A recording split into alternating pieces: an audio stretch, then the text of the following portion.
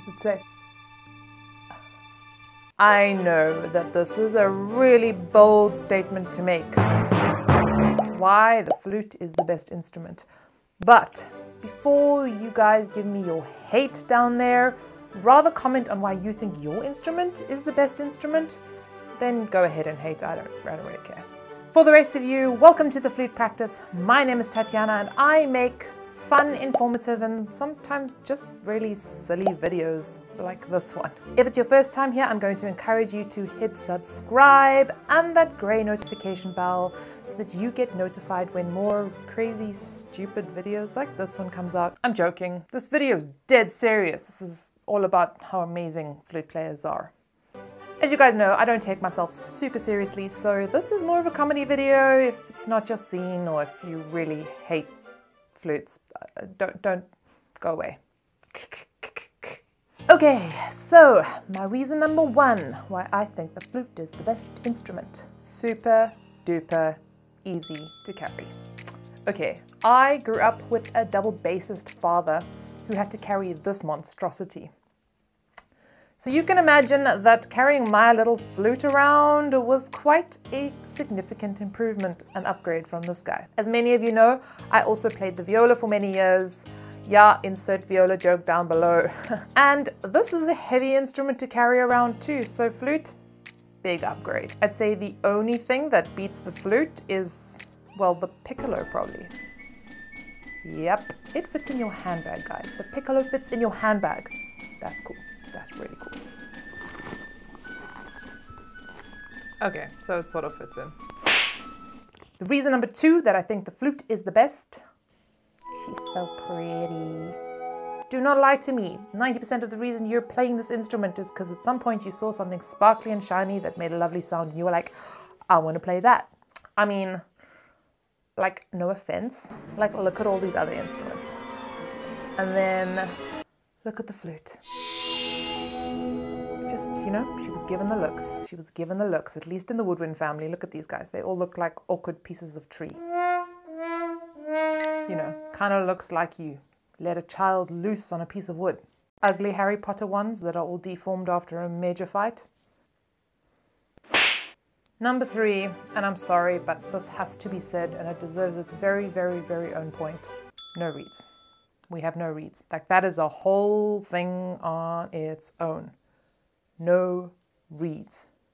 And I just want to say here, I have mass respect for all my reed playing friends. I'm not hating on you here. I'm just saying we don't have reeds. That is genuinely something I'm grateful for, and I think it may make the flute a little bit better. Now I know we get a lot of rap for being super soft and everyone's like, play louder flutes, play louder. There's like 100 million memes about how soft we are. But I'm going to put this forward today as one of the reasons why we're actually better than everyone else. Because wait for it. What happens? It's 12 o'clock at night. You've got a big exam tomorrow. You haven't had time to practice, or you've been too lazy to practice. You're living maybe in an apartment or at home. Guess what? You want to pull out your trumpet or your trombone and try and practice? Ha, ha, ha. Trust me, your mom's going to come find you and she's going to beat you if you try and practice that thing.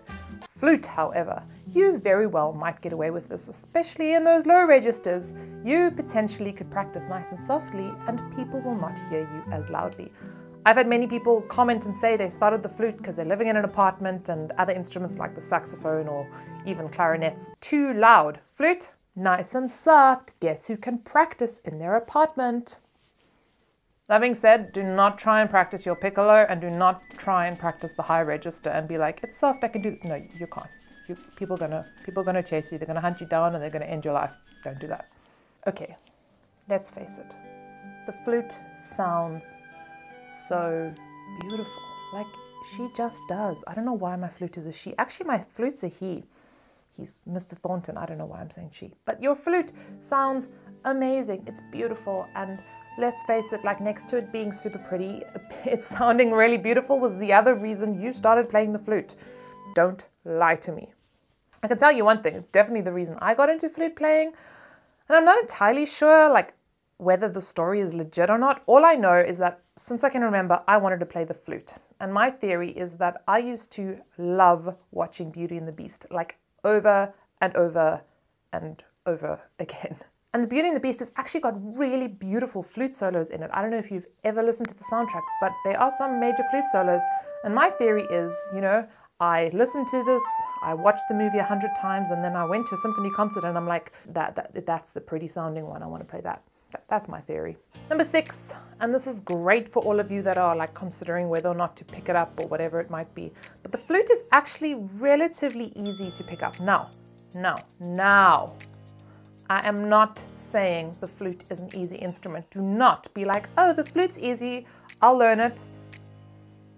You want easy, then go play a recorder. I'm joking, don't do that. Yes, I just threw a plastic recorder behind me. I hope it's not broken. Flute, it's tricky, it is difficult, and I will say this, like a little bit of natural talent goes a long way.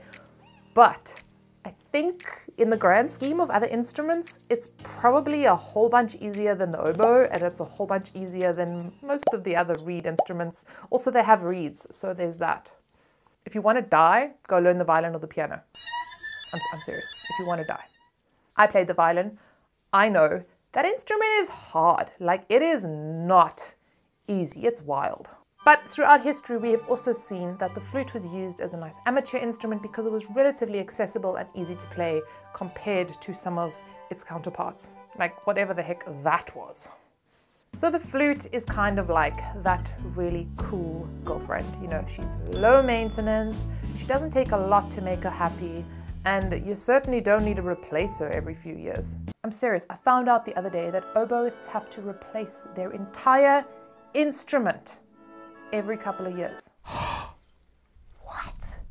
So she's got no reeds, we've spoken about that, no strings. Time to make a joke about no strings attached. No, she's not that kind of a girl. She wants your dedication and she wants your deepest love. But we have no strings, we don't have to replace strings, put new strings on, or bow hair, bows. We don't have to like grow our nails and make them all fancy. And no miles and miles of plumbing that you have to like periodically empty. Gross. The flute is a lovely low maintenance girl. She needs to be cleaned up nicely, she needs to be polished nicely, she needs to be taken good care of, and she needs to go for a good service every year and a repadding every like couple of years. But other than that, she chugs along, does her job, she's pretty. Did I mention that she's pretty? Also, she sounds nice. Okay, this is real. No spit. No spit. And by this, I'm sorry to say this, recorders spit. Gross, ew. You're like, give me a minute. Okay. You have to suck it back in. Reeds, you putting it in your mouth. Like, there's got to be some spit going down there. And okay, I know that brass players technically don't have any spit, but like, what's up with those little valvey things? And then like half a waterfall comes flowing out. Ugh. I feel like they have like a bucket that they have to empty that stuff into. It's just, ugh. Guys, flute. Yeah, you know what, we get a little bit of condensation and some of you might be grossed out by that, but just think, you could be playing an instrument where you literally have to suck up your own spit again. If I'm wrong about that and that's not what you're actually doing, but that's what it looks like you're doing. Ugh. Cool thing about the flute, she's super duper easy to tune. Yep, she is easily tuned. You don't have to work hard, you literally just kind of screw around at the head joint a little bit. That being said, it is quite an out of tune instrument generally, like we have to work quite hard for intonation, so I will say that.